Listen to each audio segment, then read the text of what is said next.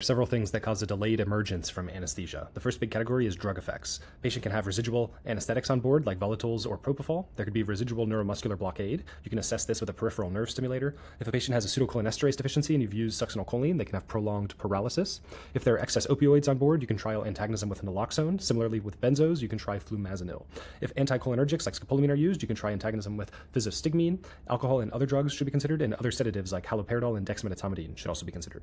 A number of metabolic derangements can also cause delayed emergence. Hypoglycemia, you want to check blood sugars. Hypoxemia or hypercarbia, you want to check pulse ox and tidal carbon dioxide and ABG, and you want to continue mechanical ventilation until those problems are corrected.